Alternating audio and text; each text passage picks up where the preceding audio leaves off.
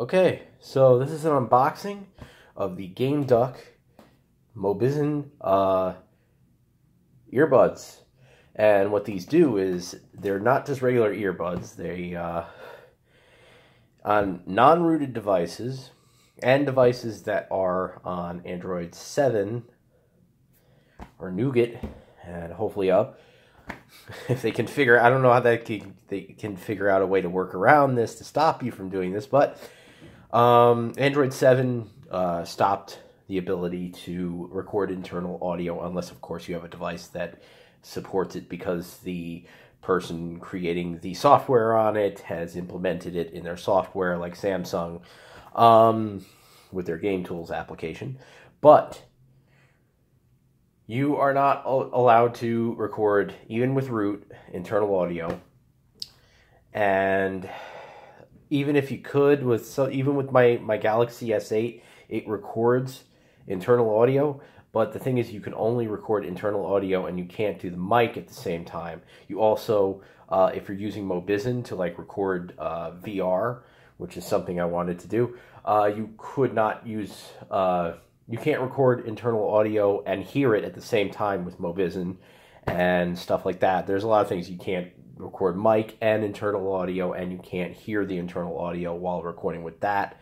And when recording using the built-in game software on the Galaxy S8, you can't do a voiceover. So this is a hardware workaround, basically, that fixes that and basically feeds the internal audio from the headphone jack back into the mic, and then I guess mixes in your voice through the mic that's on here and stuff like that. And you have 3 different modes that you can use, and you can use them as regular headphones. I don't know that they're that great sounding, but I haven't tried them yet, and I don't think they're going to sound as good as my headphones, so I don't think I'll be using them for that, but I will give it a shot. So we're going to unbox this right now. And it's a good thing in my mess I just so happen to have this knife, because I didn't even think of that. Normally I actually just cut it before I unbox it, but yeah. That was the lamest way of using a knife to open the box. Wow, this is actually kind of odd. Oddly hard to open. Whatever. So, it's should be a fairly simple package. I mean, there's this, whatever this is. This has earphones, says premium earphones. I don't know. Listen to music. So you could, of course you could use these as headphones if you wanted. Originally they came out, they were I think they were $34, $35. Now they're like 20 something. I don't remember. So it depends on how much you were willing to pay for something like this. What you think. Yeah, whatever. I don't know what I'm talking about, but whatever. This is just empty. Oh, well, let me show you the back. Yay, the back. This actually came on Memorial Day, today, as I'm filming.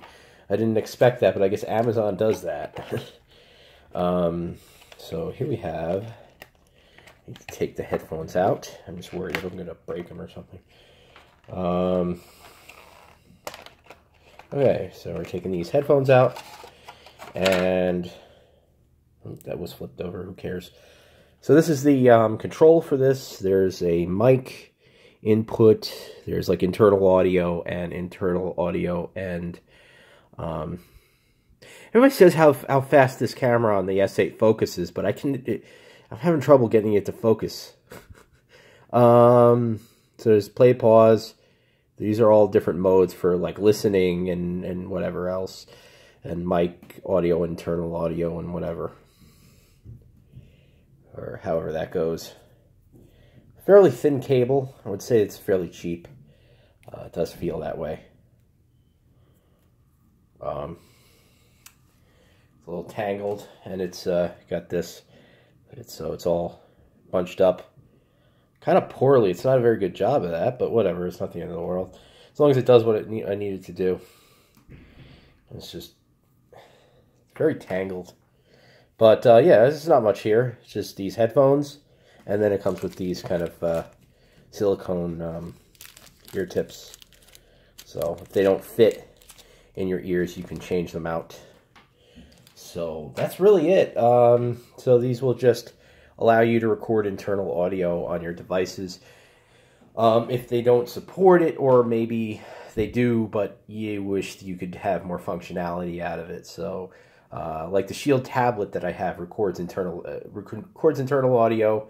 You can hear it. It also lets you record your voice, but it does up to 1080p 30 frames per second, whereas Mobizen does 1080p 60 frames per second. So that's that. So if you wanted to get 60 frames per second out of your Shield tablet videos, Mobizen would allow you to do that. So that's the unboxing, and thank you for watching, and I will do a few videos with these just so long as they work. If they don't work, then the next video will be, these things fucking suck! Alright, thank you for watching.